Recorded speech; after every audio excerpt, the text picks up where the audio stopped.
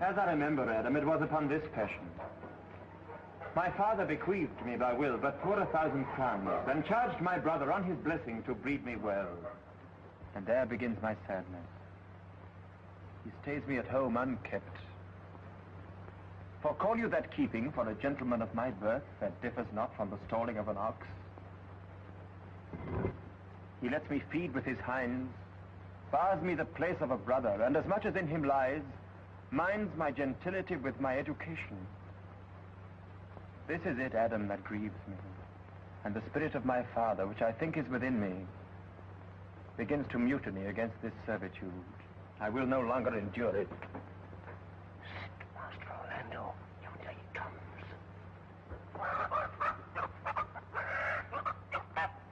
Stay apart, and thou shalt hear how he will shake me up.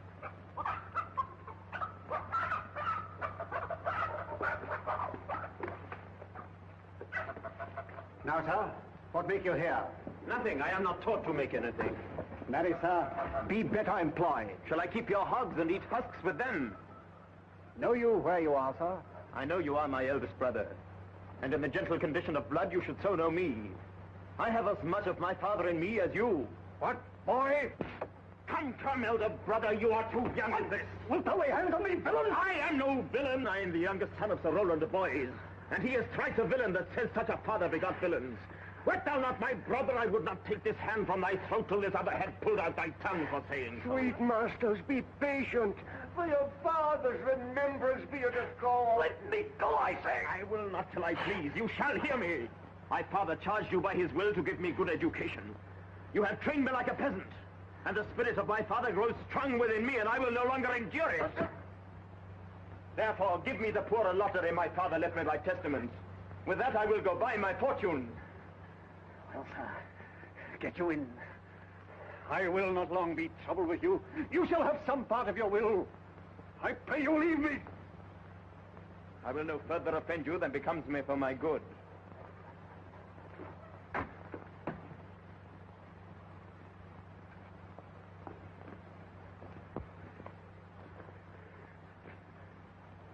Get you with him, you old dog. Old dog, my lord. Most true, I have lost my teeth in your service.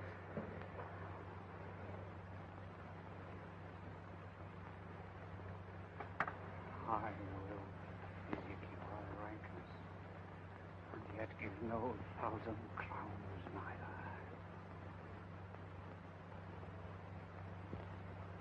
neither. Hurrah! Dennis!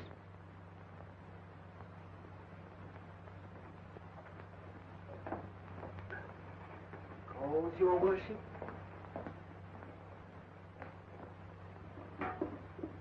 Was not Charles the Duke's wrestler here to speak with me? So please you, he is here at the door. Call him in.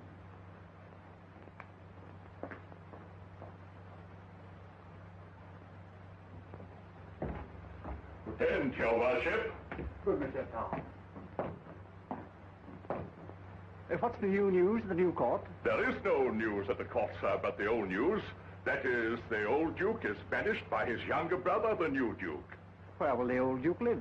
They say he's already in the forest of Arden, and many merry men with him, and there they live like the old Robin Hood of England. You wrestle tomorrow before the new Duke. Marry, do I, sir? And I came to acquaint you with the matter. I am given, sir, secretly to understand that your younger brother Orlando comes against me to try a fall. Tomorrow, sir, I wrestle for my credit, and he that escapes me without some broken limb shall acquit him well. And therefore, out of my love to you, I came hither to acquaint you, that you might stay him. Charles, I thank thee for thy love to me, which I will most kindly requite. I'll tell thee, Charles, my brother is the stubbornest young fellow of France, a secret and villainous contriver against me, his natural brother. Therefore, use thy discretion. I as lief thou didst break his neck as his finger. I'm heartily glad I came hither to you. If he come tomorrow, I'll give him his payment.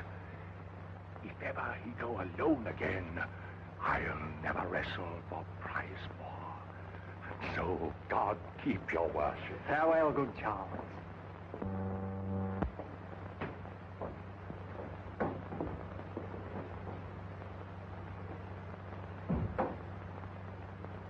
I hope I shall see an end of him. For my soul, yet I know not why, hates nothing more than he.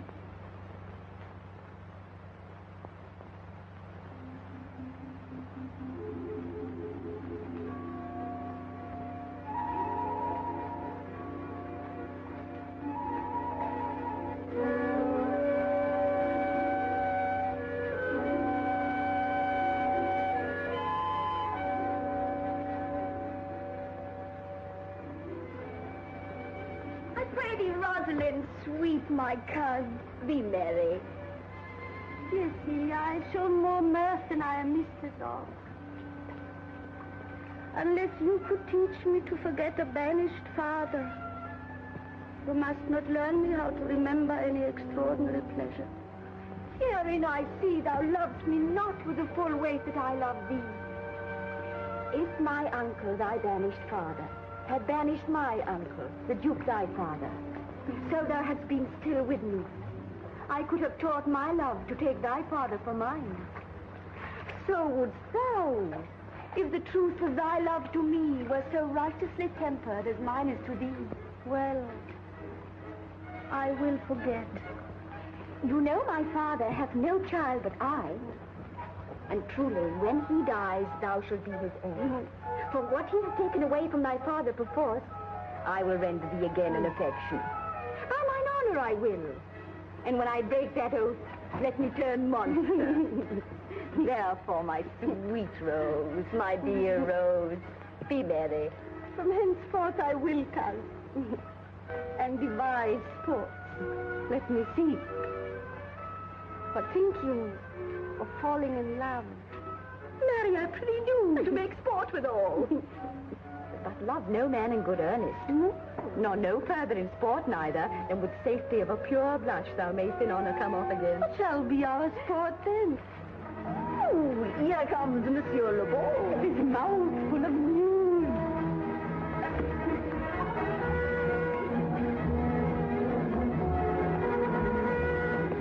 Bonjour, Monsieur Le Beau. What's the news? Fair Princess, you're going to lose much good sport. Sport? Of what color? What color, madame? How shall I answer you? As wit and fortune will... Eh bien, j'allais justement vous dire. Good wrestling, ladies, and they are ready to perform it. Let us see it, cuz.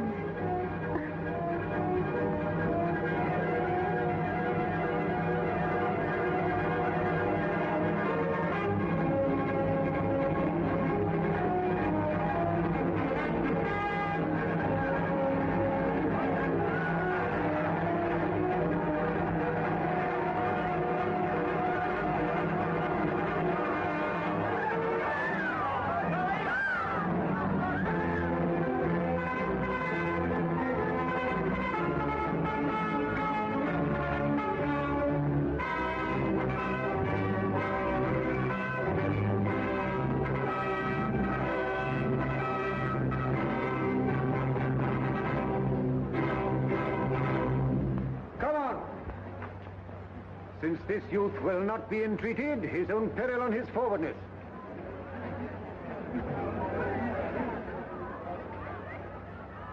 Is yonder the man? Even he, madame. Alas, he is too young. How now, daughter and cousin? Are you crept hither to see the wrestling? Aye, my liege. So please you give us leave. You will take little delight in it, I can tell you. There is such odds in the man. In pity of the challenger's youth, I would fain dissuade him, but he will not be entreated. Speak to him, ladies. See if you can move him. I'll not reply. Call him hither, good Monsieur Le Beau.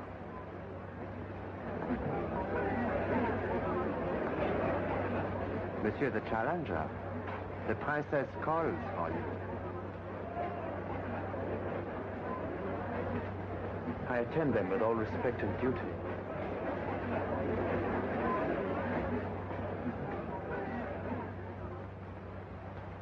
Young man, have you challenged Charles the wrestler? No, fair princess. He is the general challenger. I come but in, as others do, to try with him the strength of my youth. Young gentleman, your spirits are too bold for your years. We pray you for your own sake to give over this attempt. Do, young sir.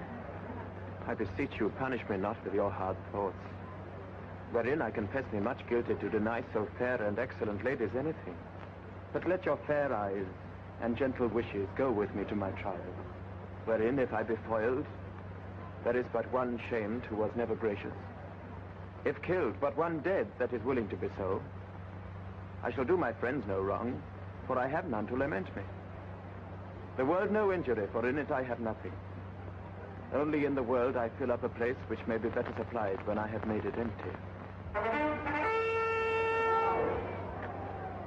The little strength I have, I would it were with you, and mine to eke out hers.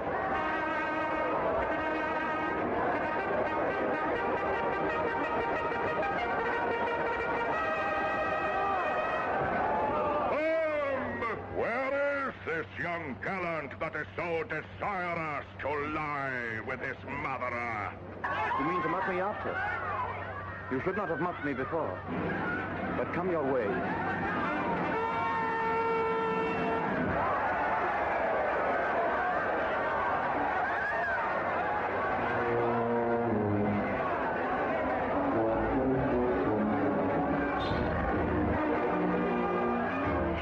Be thy speed, young man. I would I were invisible to catch the strong fellow by the leg.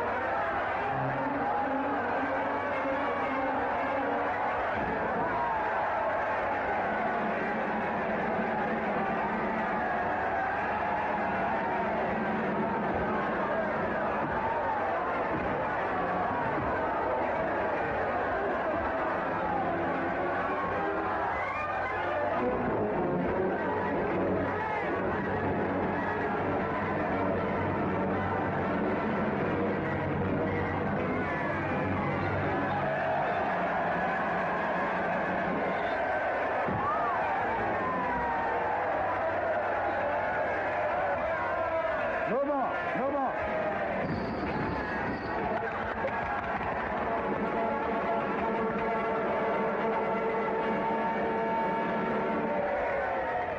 How dost thou, Charles? He cannot speak, my lord. Bear him away.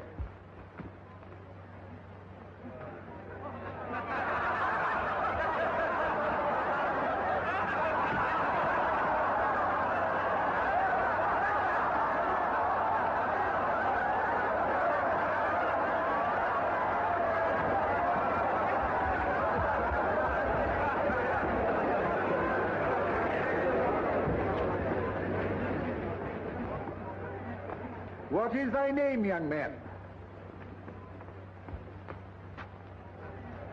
Orlando, my liege, the youngest son of Sir Roland de Boys. I would thou hadst been son to some man else. The world esteemed thy father honorable, but I did find him still mine enemy. But fare thee well, thou art a gallant youth. I would thou hadst told me of another father.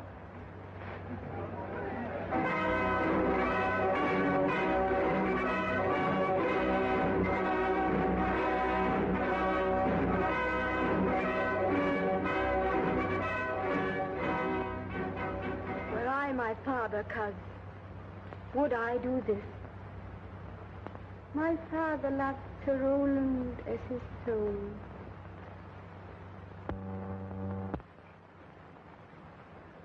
Gentle cousin, let us go thank him and encourage him. Sir, you have well deserved. If you do keep your promises in love but justly, as you have exceeded promise, your mistress shall be happy. Gentlemen, wear this for me, one out of suits with fortune, that could give more, but that her hand lacks means. Shall we go, cousin? Aye. Stay well, fair gentlemen. Can I not say thank you? He calls us back. My pride fell with my fortune. I'll ask him what he would. Did you call, sir? Sir, you have wrestled well and overthrown more than your enemies. Will you go, Rosalind? Have with you. Fare you well.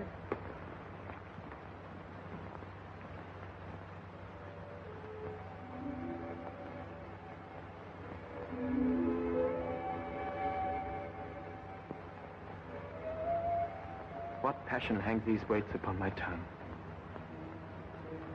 I cannot speak to her. Yet she urged conference. Oh, poor Orlando, thou art overthrown. Or Charles, or something weaker masters thee. Good sir, I do in friendship counsel you to leave this place, albeit you have deserved high commendation. Yet, such is now the Duke's condition that he misconstrues all that you have done. I thank you, sir. And pray you tell me this. Which of the two was daughter of the Duke that here was at the wrestling? Indeed, the taller is his daughter. The other is Rosalind, daughter to the banished Duke. But I can tell you that of late this Duke hath tamed displeasure against his gentle niece, grounded upon no other argument, but that the people praise her for her virtues and pity her for her good father's sake. And on my life, his malice against this lady will suddenly break forth. Sir, fare you well. I rest much bounden to you. Fare you well.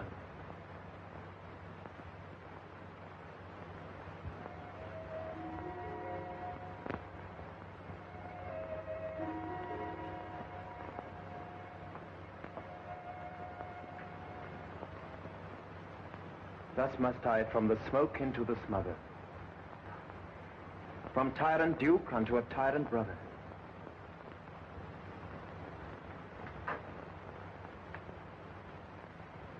But heavenly Rosalind,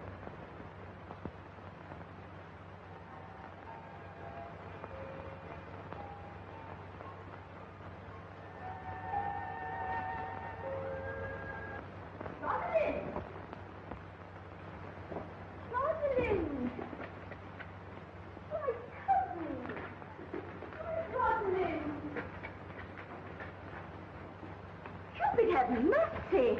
Not a word. Not one to throw at a door. But is all this for your father? No. Some of it is for my father's child. Come, come. Wrestle with your affection. Oh, they take the part of a better wrestler than myself. Is it possible on such a sudden you should fall into so strong a liking with old Sir Roland's youngest son? The Duke, my father, loved his father dearly. Does it therefore ensue that you should love his son dearly? No. By this kind of chase I should hate him. For my father hated his father dearly. Yet I hate not Orlando. No, Faith. Hate him not for my sake. Oh, look. Here comes the Duke.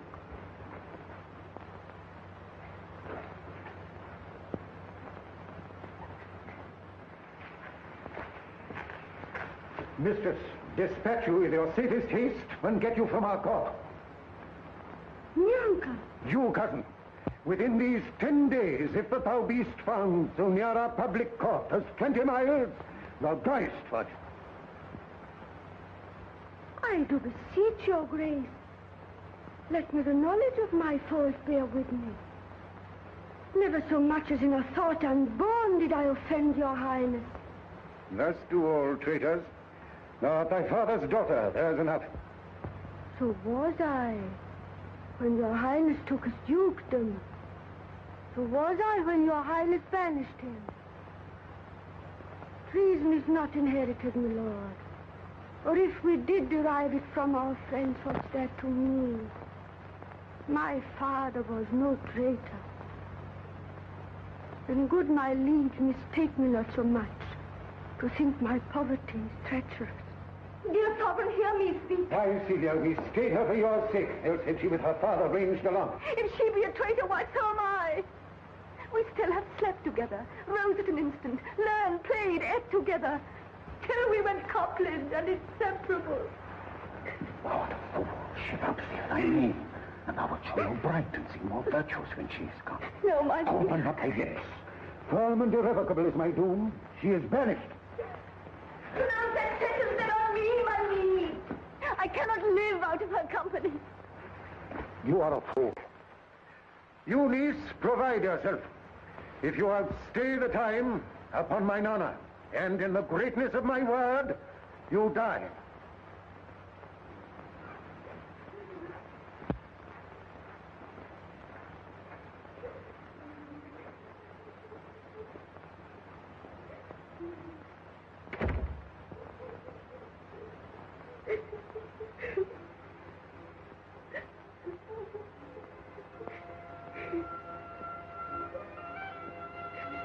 My poor Rosalind, whither wilt thou go?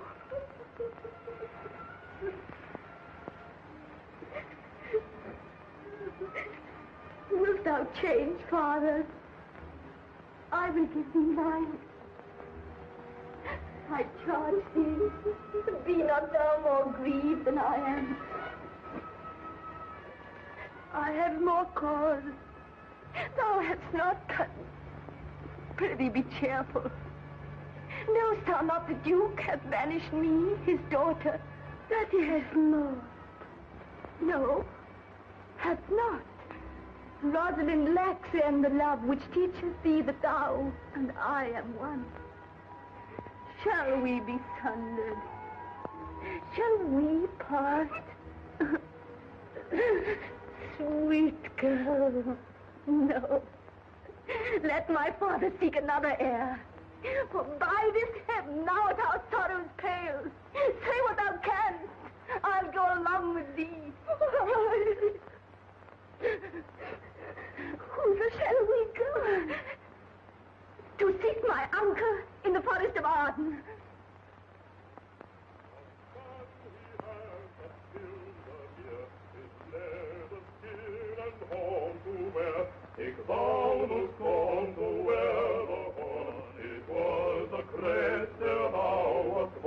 Thy father's power wore it, and thy father bore it. So home upon the lassie home is not a thing to love to scorn. Now, my co-mates and brothers in exile, hath not old custom made this life more sweet than that of painted pomp? Are not these woods more free from peril than the envious court? Here feel we but the penalty of Adam, the season's difference, as the icy fang and churlish chiding of the winter's wind, which when it bites and blows upon my body, even till I shrink with cold, I smile and say, this is no flattery. These are counselors that feelingly persuade me what I am. Sweet are the uses of adversity, which like the toad, ugly and venomous, wears yet a precious jewel in his head. And this our life, exempt from public haunt, finds tongues in trees, books in running brooks, sermons in stone, and good in everything. I would not change it. Happy is your grace, that can translate the stubbornness of fortune into so quiet and so sweet a style.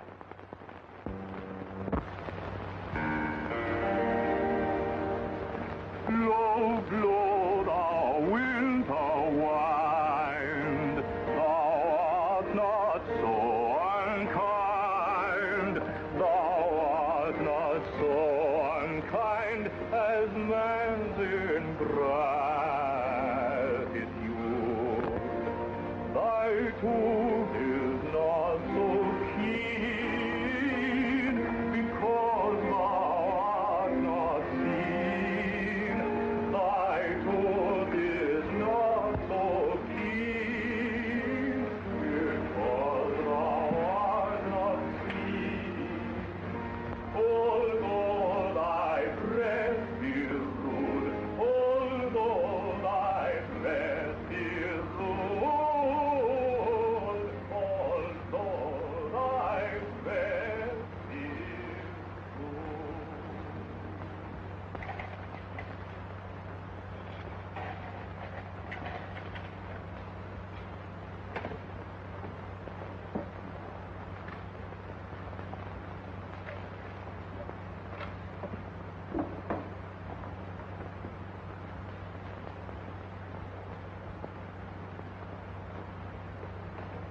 Alas, what danger will it be to us, maids as we are, to travel forth so far?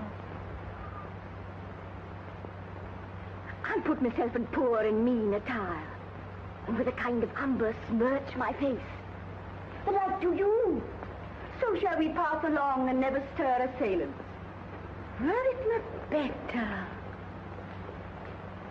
that I do suit me, all points like a man, and in my heart lie there what hidden women fear their will. We'll have a swashing and a marshal outside, as many other mannish cowards have, that do outface it with their semblances. What shall I call me from now on, man? I'll have no worse a name than Jove's own place. And therefore, look, you call me Ganymede. But what will you be called? Something that hath reference to my state. No longer Celia, but Aliena.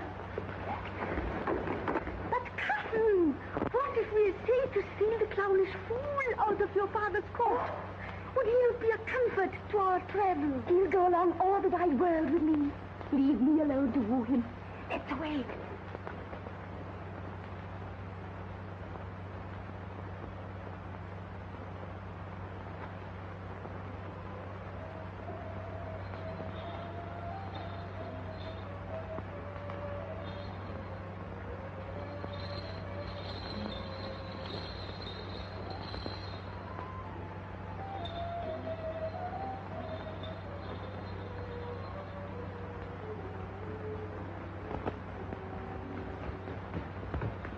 Now go we in content to liberty and not to banishment. Can it be possible that no man saw them? It cannot be. Some villains of my court will consent and sufferance in this. I cannot hear of any that see her. Lord, the royalist clown, at whom so oft your grace would want to laugh, is also missing.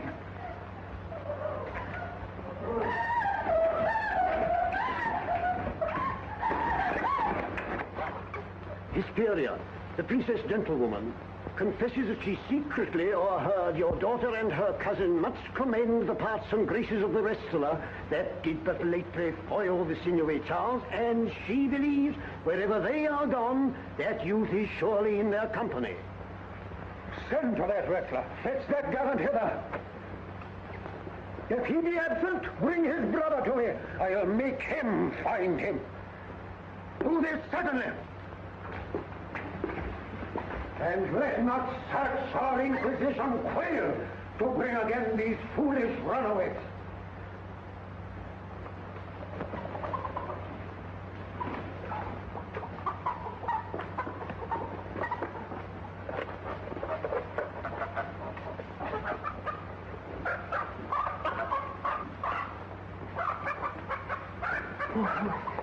Oh, my gentle master.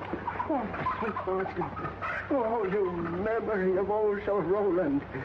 Why, what's the matter? Oh, unhappy youth. Within this roof, the enemy of all your graces lives, your brother. This night he means to burn the lodging where you used to lie, and you within it. This house is but a butchery. Abhor it, fear it, do not stay in it. Why, whither, Adam, wouldst thou have me go? No matter whither, so you stay not here. What, wouldst thou have me go and beg my food? I have 500 crowns, the thrifty iron I saved under your father. Here is the gold. All this I give you. Let me be your servant in all your business and necessities.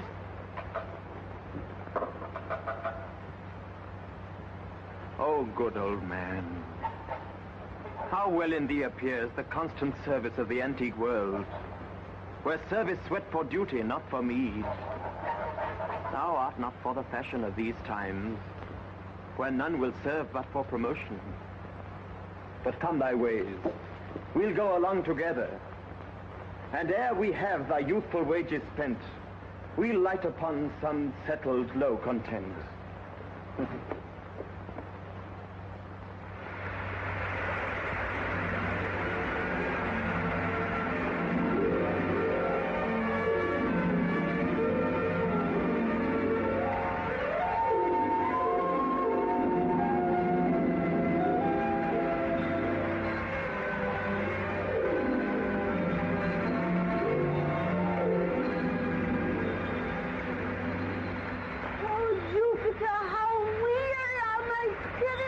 I care not for my spirits if my legs were not so weary. I could find it in my heart to disgrace my man's apparel and to fly like a woman.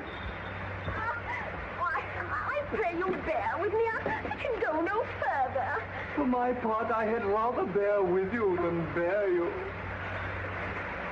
Well, this is the forest of Arden. Aye, now am I in Arden, the more fool I. When I was at home, I was at a better place. The travelers must be content. Aye. Seems so, good Touchstone.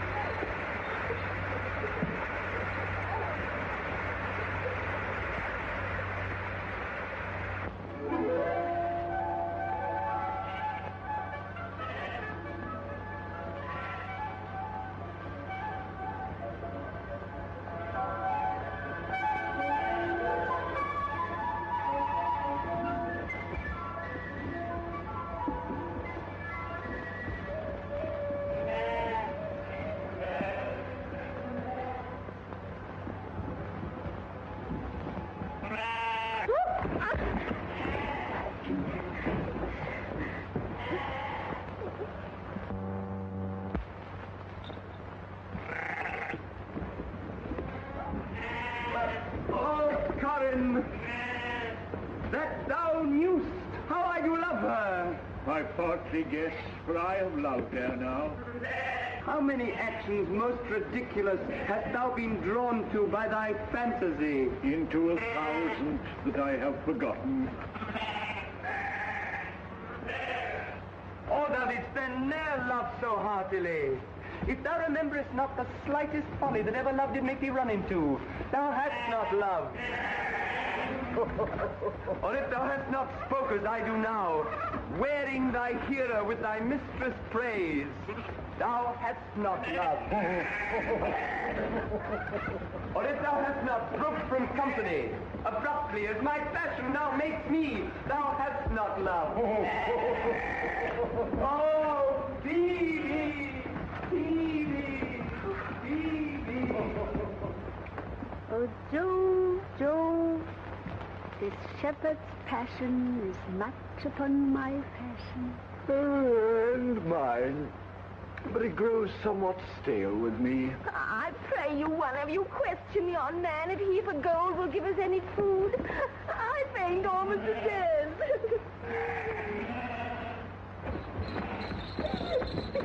Hello, you flower. Peace, fool, he's not thy kinsman.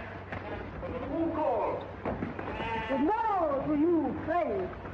And to you, gentle sir, and to you all.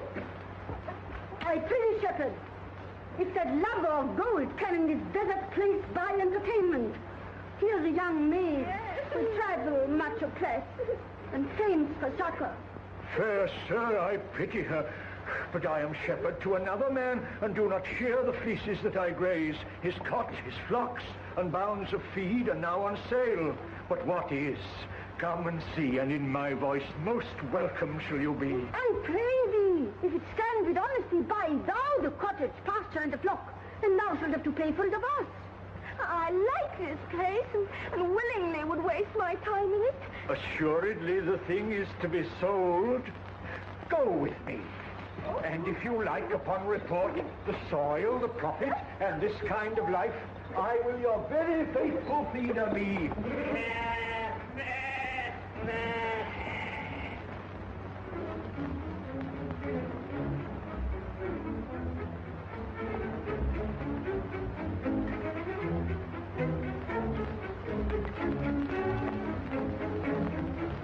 Why, how now, monsieur? What a life is this, that your poor friends must woo your company. You look merrily. A fool, a fool. I met a fool in the forest. A motley fool. A miserable world. As I do live by food, I met a fool who laid him down and basked him in the sun and railed on Lady Fortune in good terms, in good set terms, and yet a motley fool. Good morrow, fool, quoth I. No, sir, quoth he. Call me not fool till heaven hath sent me fortune. And then he drew a dial from his poke, and looking on it with lackluster eye, says very wisely, it is 10 o'clock. Thus we may see, quoth he, how the world wags. 'Tis but an hour ago since it was 9, and after 1 hour more 'twill be 11.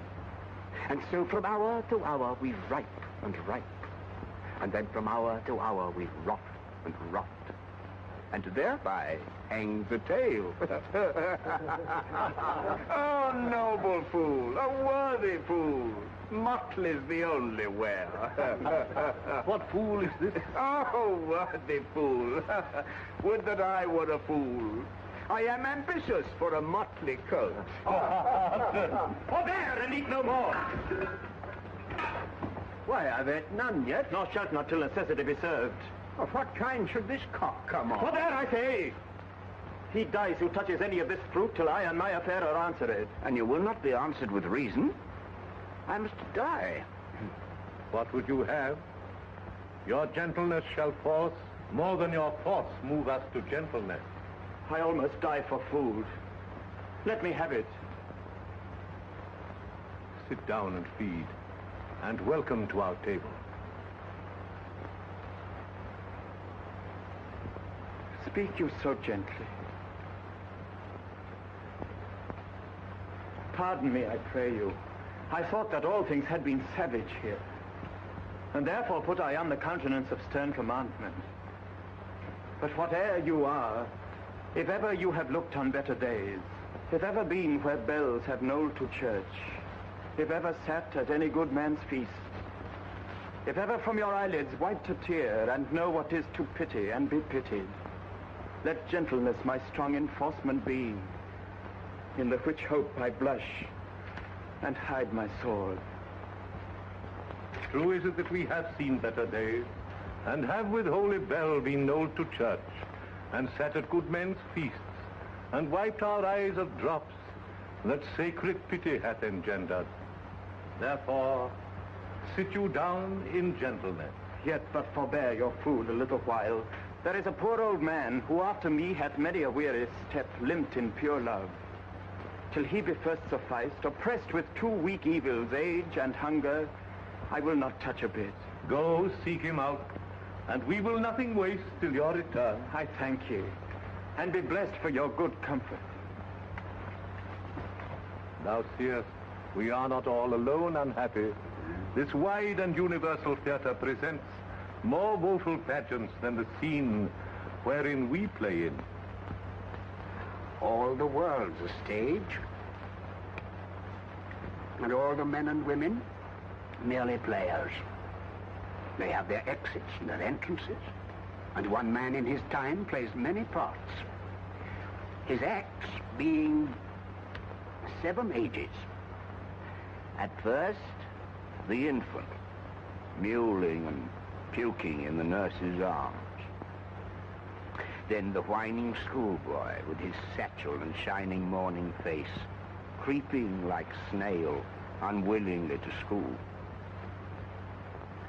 And then the lover, sighing like a furnace, with a woeful ballad made to his mistress' eyebrow. Then a soldier, full of strange oaths and bearded like the bard, jealous in honor, sudden and quick in quarrel, seeking the bubble reputation even in the cannon's mouth. And then the justice, in fair round belly, with good cape and line, with eyes severe and beard of formal cut, full of wise saws and modern instances, and so he plays his part. The 6th age shifts into the lean and slippered pantaloon, with spectacles on nose and pouch on side. His youthful hose well saved, a world too wide for his shrunk shank, and his big manly voice turning again toward childish treble, pipes and whistles in his sound. Last scene of all that ends this strange, eventful history is second childishness and mere oblivion. Sans teeth, sans eyes, sans taste, sans everything.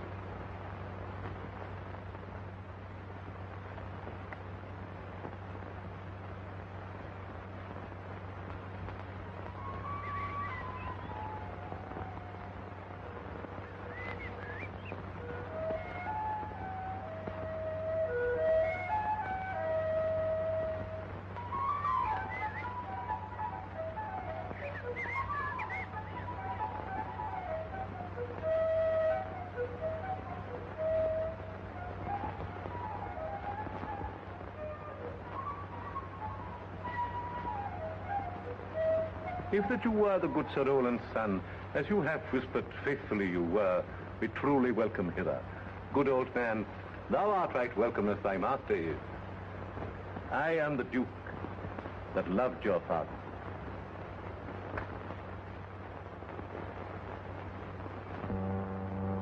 Seen him since? Sir, that cannot be. But look to it. Find out thy brother, wheresoe'er he is. Seek him with candor. Bring him, dead or living, within this 12 month, or turn thou no more to seek a living in our territory.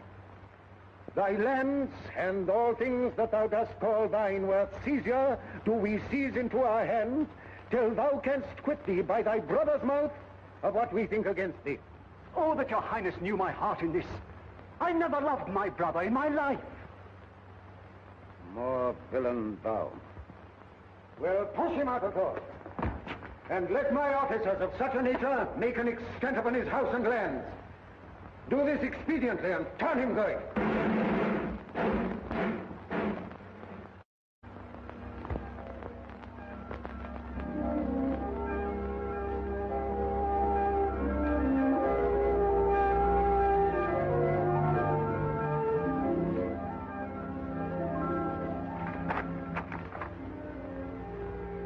Hang there my birth in witness of my love.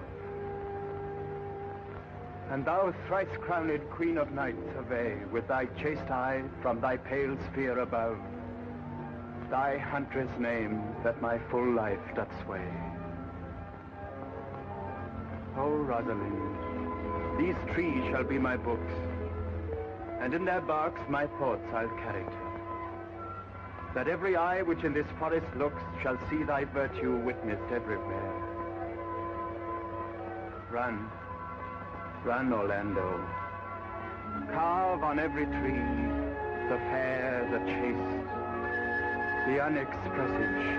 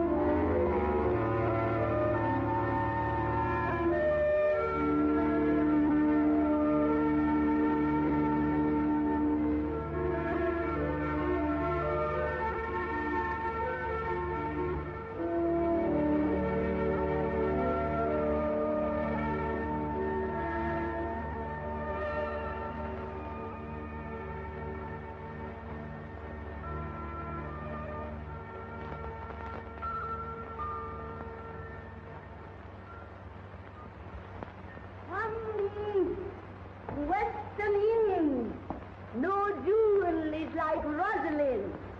Traverse, be mounted on the wind, through all the world bears Rosalind. All the pictures fair as line are but black for Rosaline. Let no face be kept in mind but the fear of Rosaline. I'll rhyme you so 8 years together. Oh. Dinners and suppers and sleeping hours accepted. Out of it now. For a taste. If a heart do lack a hind, let him seek out Rosaline. Oh, stop! If the cat will after kind, so be sure will Rosaline. Stop, fool! Winter garments must be lined, so must slender Rosaline. Sweetest nut and sourest rind, such a nut is Rosaline. He that sweetest rose will find, must find love's prick and Rosaline. Stop, you dull fool! This is a very false gallop of verses. Why do you infect yourself with them? I found them on a tree. Truly, the tree yields bad fruit. Pink. Helen, cheek, but not her heart. Cleopatra's majesty. Atalanta's bitter part. Sad Lucretia's modesty. Thus Rosalind of many parts by heavenly synod was devised, of many faces, eyes, and hearts, to have the touches dearest kind. Heaven would that she these gifts should have, and I to live and die her slave. Oh, most gentle Shepherd, go off a little. Shepherd, go off a little. Go with him, sirrah.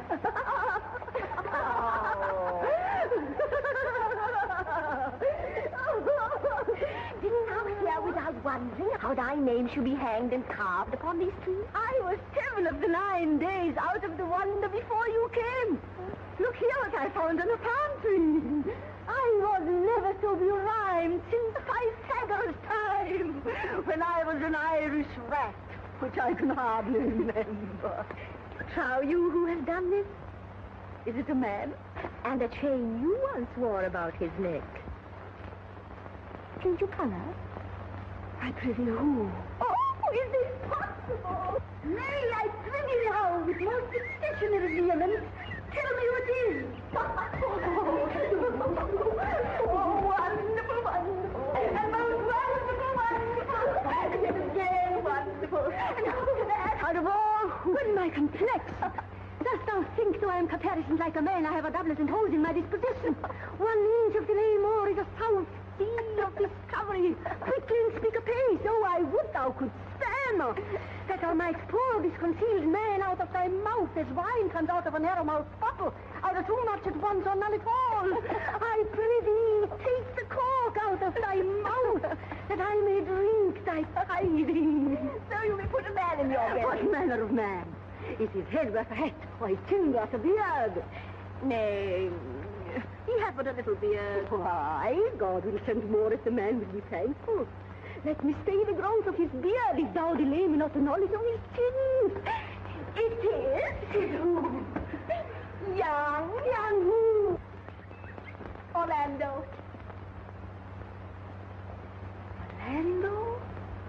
Orlando.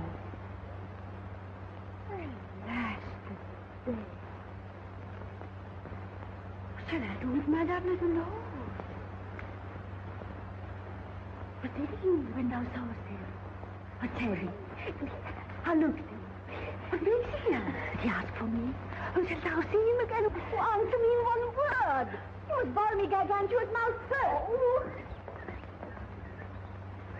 But take a taste.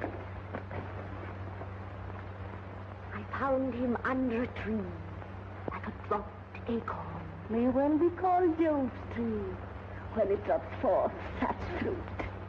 There lay he, stretched along like a wounded knight. Though it be pity to see such a sight, it well becomes the ground. Cry holler to thy tongue, I prithee. Thou bring'st me out of tune. Oh, Elena! Elena! Oh, you don't know I'm a woman. When I think I must speak. Stay on. No, you bring me up.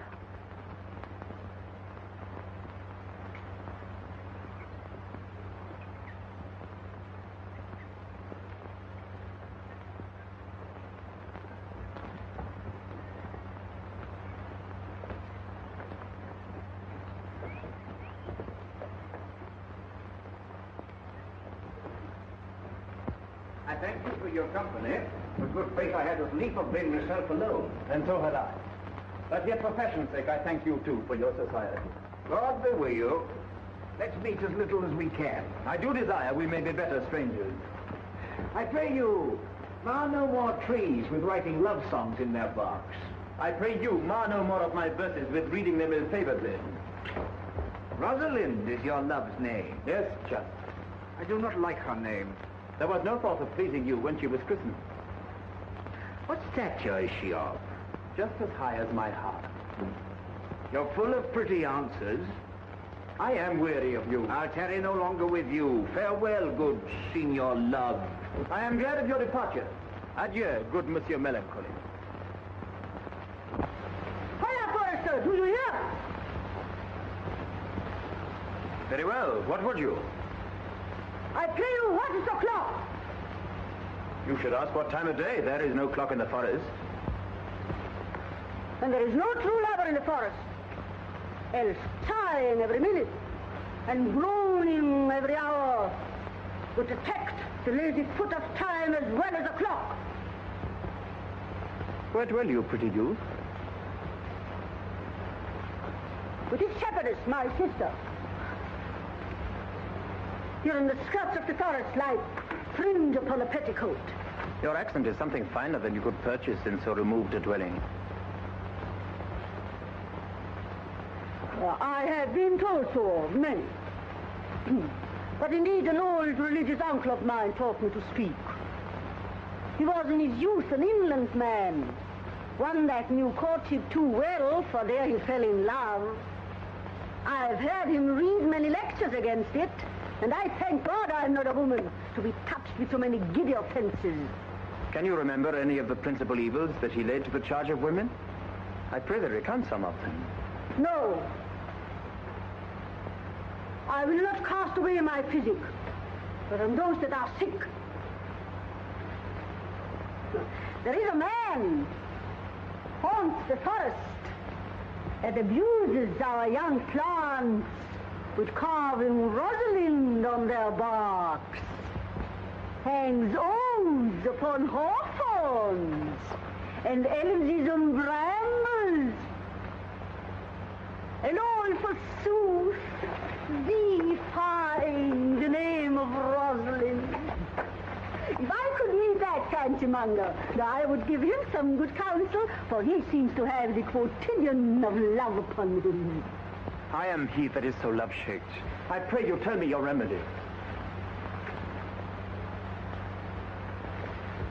There is none of my uncle's marks upon you. He taught me how to know a man in love. What were his marks? A lean cheek, which you have not. A blue eye, and sunken, which you have not. A beard neglected, which you have not. Then your hose should be ungartered, your bonnet unbanded, your sleeve unbuttoned, your shoe untied, and everything about you demonstrating a careless desolation. But you are no such man. You are rather point device in your accoutrements, as loving yourself than seeming the lover of any other. I swear to thee, youth, by the white hand of Rosalind, I am that he, that unfortunate he. But are you as much in love as your rhymes speak? Neither rhyme nor reason can express how much. Love is merely a madness, yet I profess curing it by counsel. Did you ever cure any soul? Mm-hmm. One.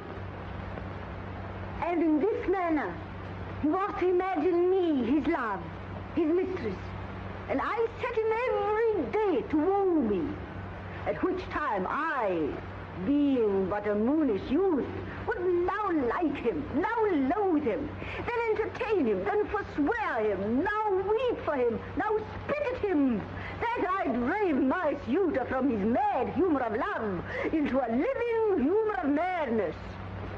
And thus I cured him. And this way will I take upon me to wash your liver as clean as a sound sheep's heart, that there shall not be one spot of love in it. I would not be cured, you. But I would cure you, if you would but call me Rosalind, and come every day to my cot to woo me. Now by the faith of my love I will. Tell me where it is. Go with me and I'll show it you. And by the way, you can tell me where in the forest you live. Will you go? With all my heart, good youth. Nay, you must call me Rosalind. Rosalind.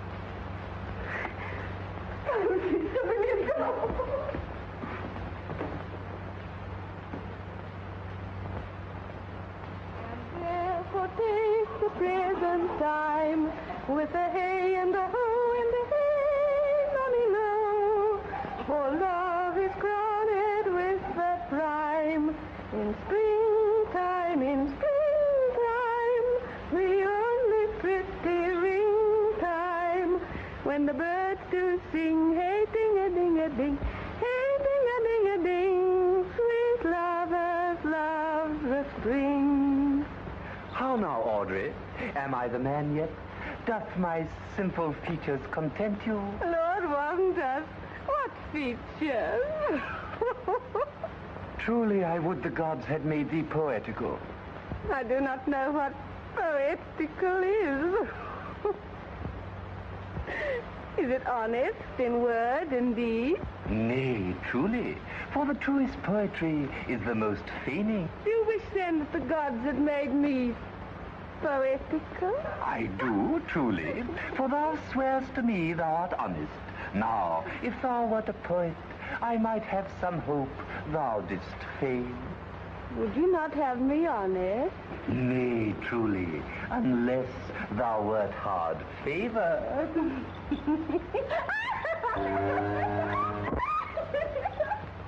Never talk to me, I will weep.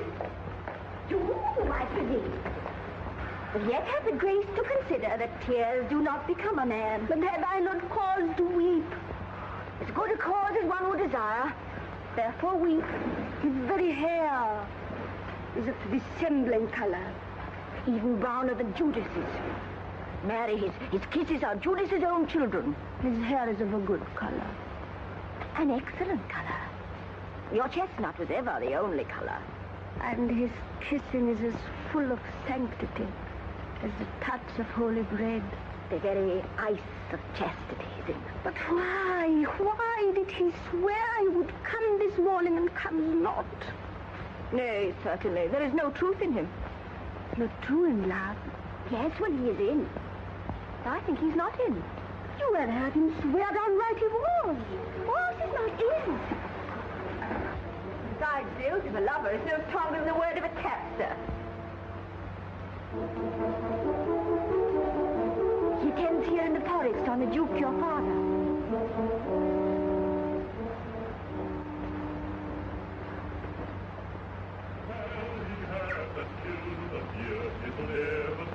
And horn to wear, a crown of thorn to wear the horn. It was a crest where thou wast born, thy father's father wore it, and thy father bore it, the horn upon the glassy horn. I met the Duke yesterday. He asked me of what parentage I was. I told him of as good as he. He laughed and let me go. But what talk will fathers when there is such a man as Orlando? Mistress and master, if you will see a pageant truly played between the pale complexion of true love and the red glow of scorn and proud disdain, go hence a little, and I shall conduct you. Oh, come, let us remove. The sight of lovers feedeth those in love.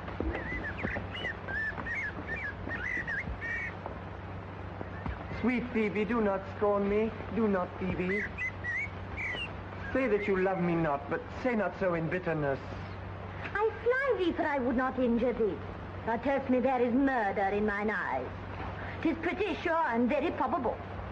And if mine eyes can wound, now let them kill thee. Now counterfeit the swoon. Why now fall down? Oh, if thou canst not.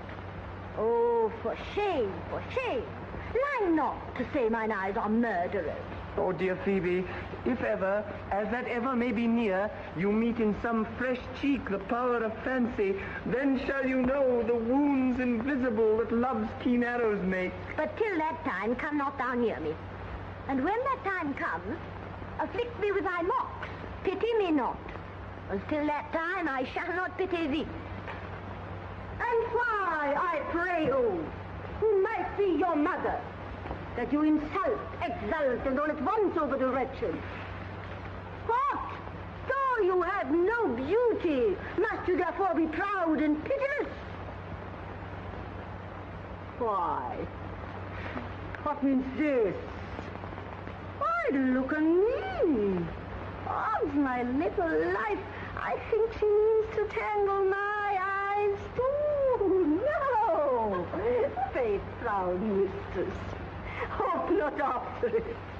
'Tis not your inky brows, your black silk hair, your bugle eyeballs, nor your cheek of cream that can entain my spirit to your worship.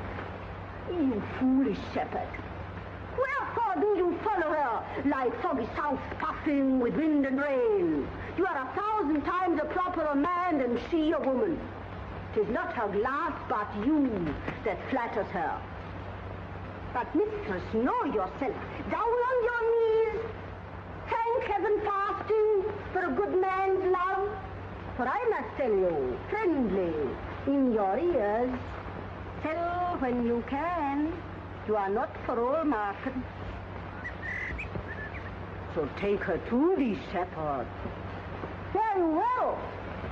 Sweet youth, I pray you, chide a year together. I had rather hear you chide than this man woo. I pray you do not fall in love with me, for I am falser than vows made in wine. Besides, I like you not. Come, sister, let us go.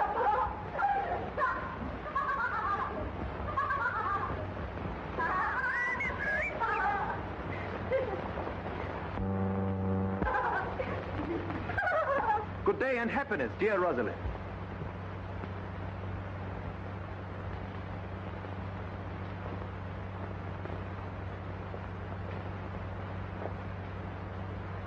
Good day and happiness, dear Rosalind.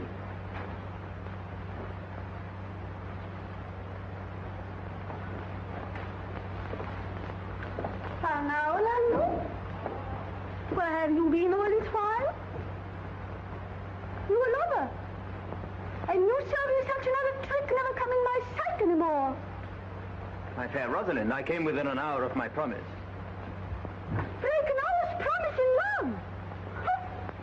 He that will divide a minute into 1,000 parts and break but a part of 1,000th part of a minute in the affairs of love.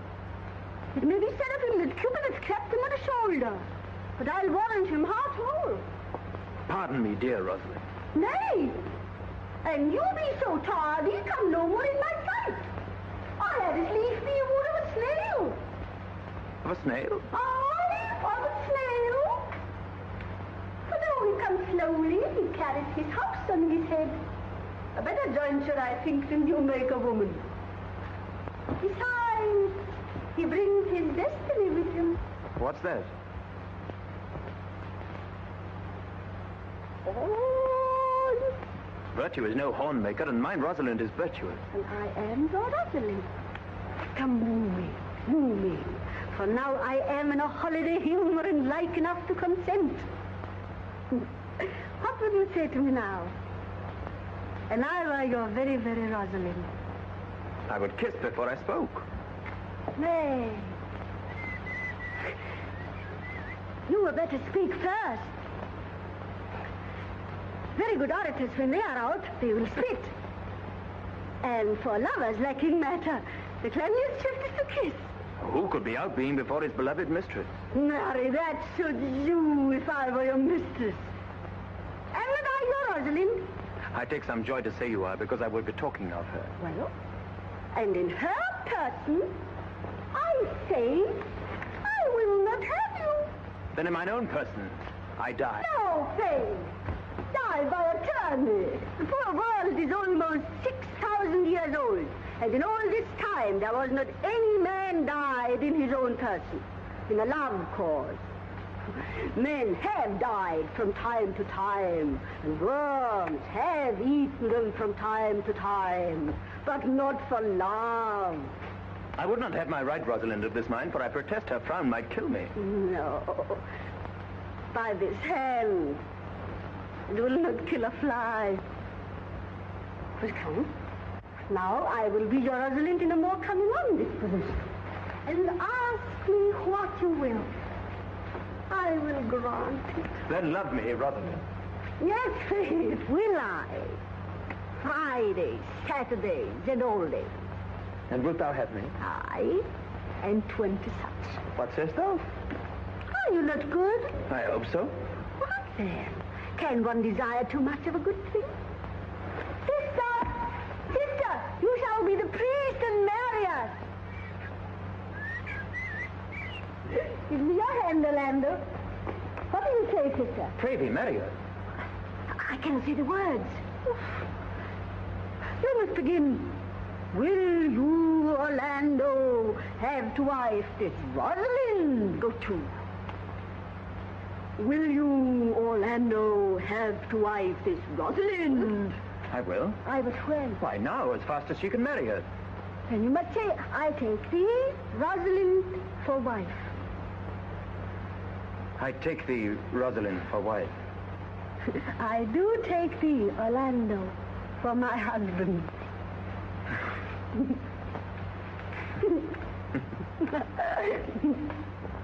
Tell me, Orlando, how long would you have her after you've possessed her? Forever and a day. Say a day without the ever. Oh, no, Orlando. Men are April when they woo, and December when they wed. Mates are May when they are maids. But the sky changes when they are wives. But will my Rosalind do so? By my life, she'll do as I do. Oh, but she is wise. She's wise. But the wise are the wayward. For these 2 hours, Rosalind, I will leave thee. Alas, dear love, I cannot lack these 2 hours. I must attend the Duke at dinner. By 2 o'clock I will be with thee again. I? Do you always go your way. I knew what you would do. My friends told me as much, and I thought no less. That flattering tongue of yours won me. 'Tis but one more cast away. And so come death. 2 o'clock is your hour. Aye, sweetheart. By my troth, and in good earnest, and to God mend me, and by all pretty oaths that are not dangerous, if you break but one jot of your promise, or come 1 minute behind your hour, I will think you the most pathetic you break promise, and the most hollow lover, and the most unworthy of her you call Rosalind. Therefore beware and keep your promise. With no less religion than if thou wert indeed my Rosalind. So adieu. Adieu.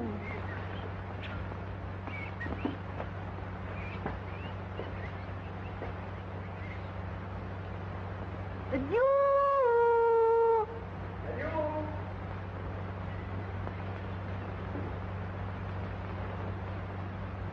Adieu.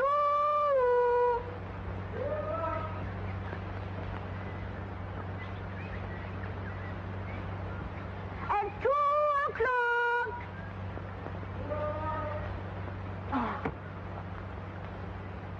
At 2 o'clock.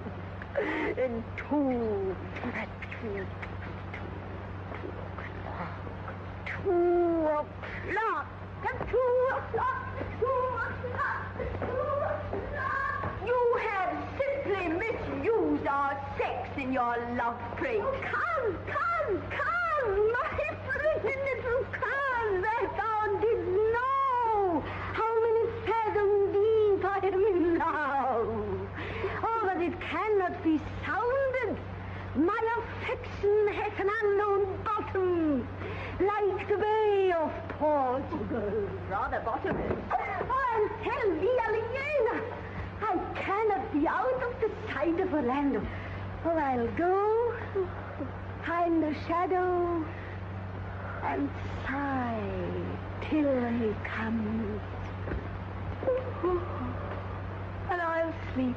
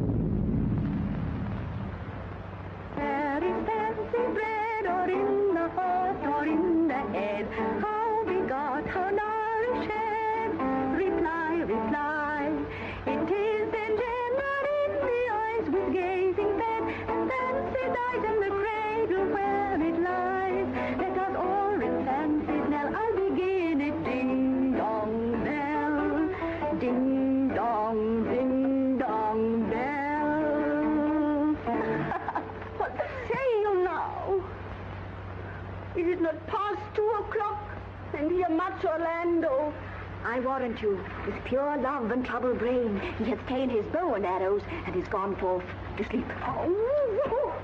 Good morrow, fair ones. Are not you the owners of this house? It is no boast being asked to say we are.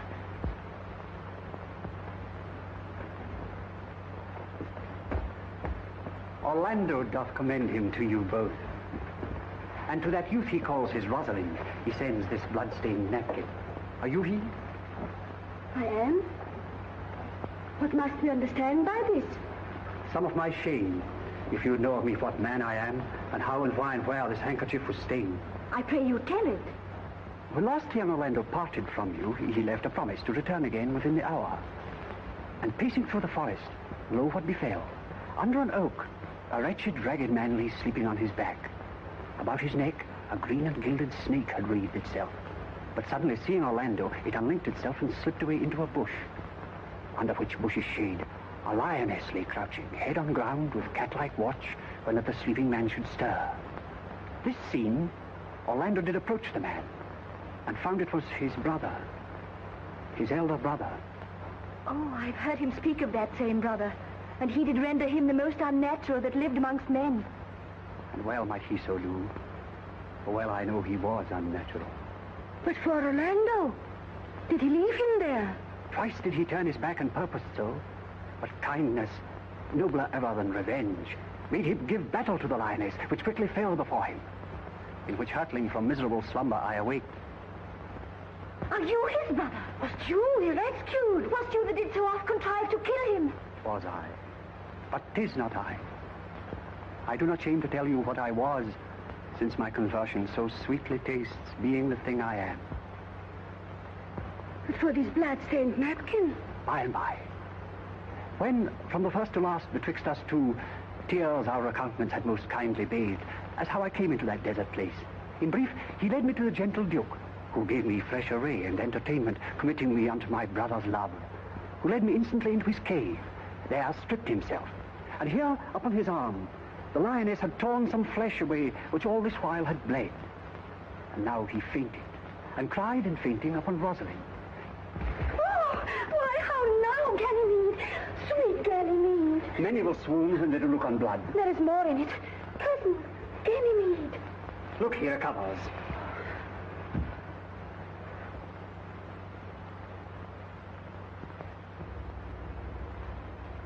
Never told. We'll lead you thither.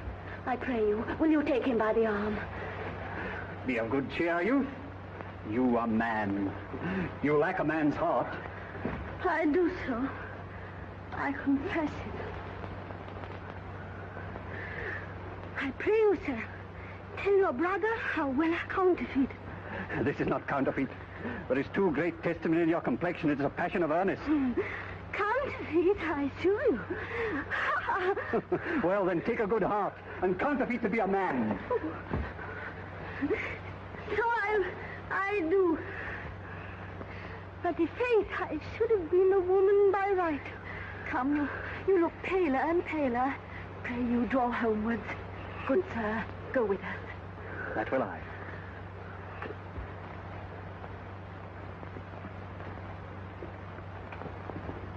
Counterfeit, I assure you.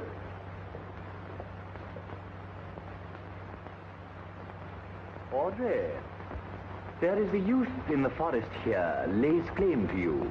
Aye, I know who it is. He has no interest in me in the world. Here comes the man, you mean? Aha. It is meat and drink to me to meet a clown. We shall be flouting. We cannot hold. Good even, Audrey. Good even, William. Yeah. And good even to you, sir. Good even, gentle friend. Cover thy head, cover thy head. Nay, prithee, be covered. How old are you, friend? 5 and 20, sir. A ripe age. Is thy name William? William, sir. A fair name. Wast born i' the forest here? Aye, sir, I thank God. Thank God. A good answer. Art thou wise? Aye, sir, I have a pretty wit. Faith, thou sayest well. I do now remember a saying, the fool doth think he is wise, but the wise man knows himself to be a fool. You do love this maid? I do, sir. Give me your hand. Art thou learned? No, sir. Then learn this of me. To have is to have, for it is a figure in rhetoric that drink being poured out of a cup into a glass, by filling the one doth empty the other, and all your writers do consent that ipse is he. Now you are not he, because I am he. Which he, sir? He, sir, that must marry this woman. Therefore, you clown, abandon the society of this female, or, clown, thou perishest. Or, to thy better understanding, diest. Or to wit, I kill thee, make thee away, translate thy life into death. I will kill thee 150 ways. Therefore, tremble and depart. Do good, William. God rest you merry, sir.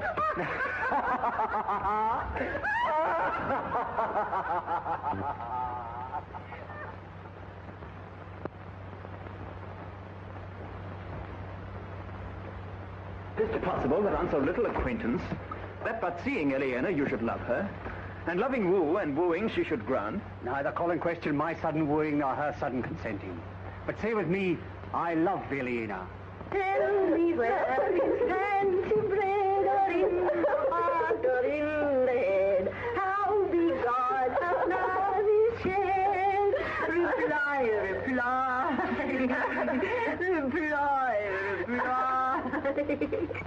Let your wedding be tomorrow. Thither will I invite the Duke and all his contented followers. Go you and prepare Eleanor.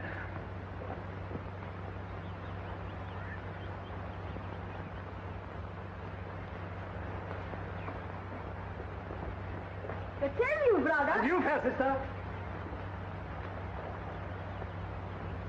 Oh, my dear Orlando, how it grieves me to see thee wear thy heart in a scarf. It is my arm. I thought thy heart had been wounded by the claws of a lion. Wounded it is, but with the eyes of a lady. Did your brother tell you how I counterfeited to swoon when he showed me your handkerchief? Aye, and greater wonders than that. I know where you are. Nay, 'tis true, there was never anything so sudden. For your brother and my sister, they are in a very vault of love. They will together. Clubs cannot part them. They shall be married tomorrow. And I will bid the Duke to the nuptial. But oh, how bitter a thing it is to look into happiness through another man's eyes. By so much the more shall I tomorrow be at the height of heart heaviness. By how much I shall think my brother happy in having what he wishes for. Why then, tomorrow I cannot serve your turn for Rosalind? I can live no longer by thinking. I will weary you then no longer with idle talking. Know of me then that I can do strange things. I have, since I was 3 years old, conversed with a magician. And if you do love Rosalind so near the heart as your gesture cries it out, you shall marry her when your brother marries Eleanor. It is not possible for me to set her before your eyes tomorrow, human as she is, and without any danger. Speakst thou in sober meaning? I do, by my life, which I tender dearly, though I say I'm a magician. Therefore, put you on your best array. Bid your best friends. For if you will be married tomorrow, you shall. And to Rosalind, if you will. You have done me much ungentleness. I care not if I have. It is my study to seem despiteful and ungentle to you. You are there followed by a faithful shepherd. Look upon him, love him, he worships you. Oh, good shepherd, tell this youth what 'tis to love. 'Tis to be all made of sighs and tears. And so am I for Phoebe. And I for Ganymede. And I for Rosalind. And I for no woman. It is to be all made of faith and service. And so am I for Phoebe. And I for Ganymede. And I for Rosalind. And I for no woman. It is to be all made of fantasy, all made of passion, and all made of wishes, all adoration, duty, and observance, all humbleness, all patience and impatience, all purity, all trial, and all obedience. And so am I for Phoebe. And so am I for Ganymede. And so am I for Rosalind. And so am I for no woman. Pray no more of this. 'Tis like the howling of Irish wolves against the moon. I will help you if I can. I would love you if I could. tomorrow, meet me all together. I will marry you, if ever I marry a woman, and I'll be married tomorrow. I'll satisfy you, if ever I satisfy a man, and you shall be married tomorrow. I'll content you, if what pleases you contents you, and you shall be married tomorrow. As you love Rosalind, meet. As you love Phoebe, meet. And as I love no woman, I'll meet. So fare you well. I've left you command. I'll not fail if I live. No, I.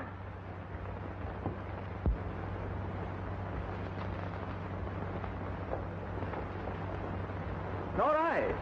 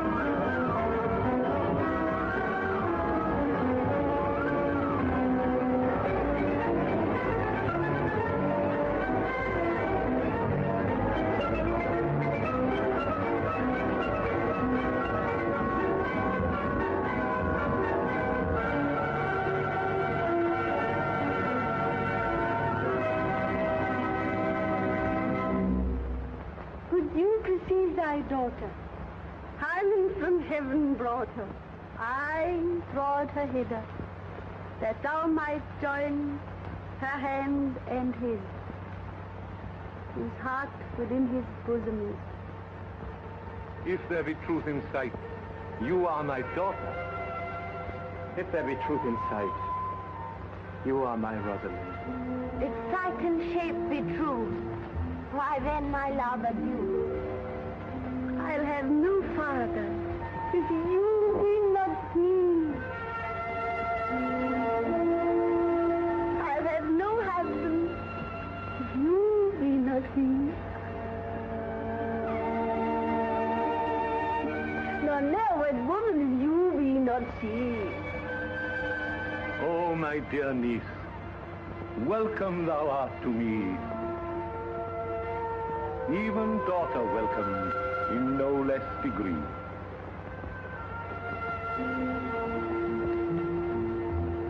I will not eat my word, now thou art mine. Thy face, my fancy to thee doth combine.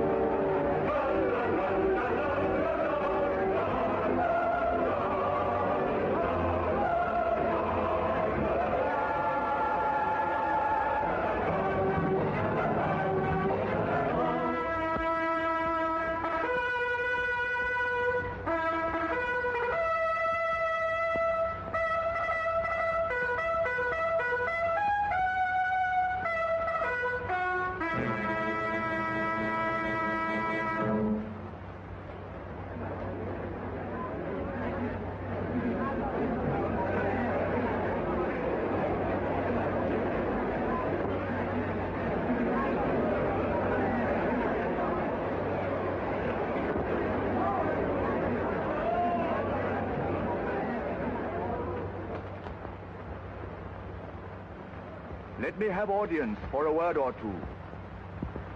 Duke Frederick, hearing how that every day men of great worth resorted to this forest, addressed a mighty power which were on foot in his own conduct, purposely to take his brother here and put him to the sword. And to the skirts of this wild wood he came, where, meeting with an old religious man, after some question with him, was converted both from his enterprise and from the world, his crown bequeathing to his banished brother, and all their lands restored to them again that were with him exiled.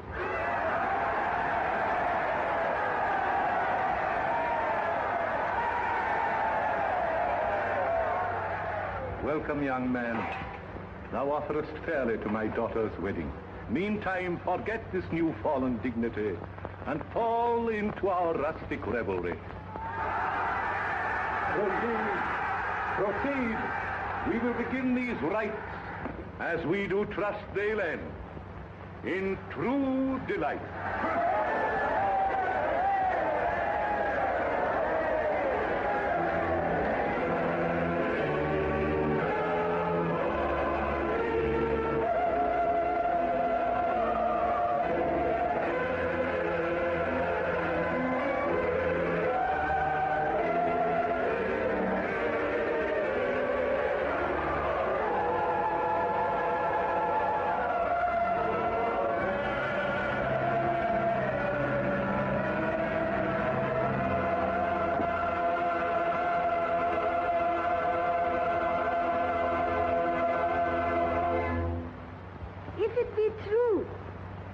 Good wine needs no bush.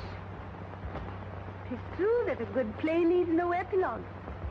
Yet a good while they do use good bushes, and good plays prove the better by the help of good epilogues.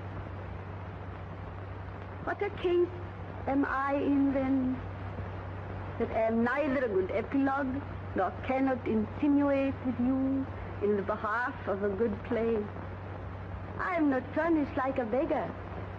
Therefore, to beg will not become me. My way is to conjure you, and I'll begin with the women.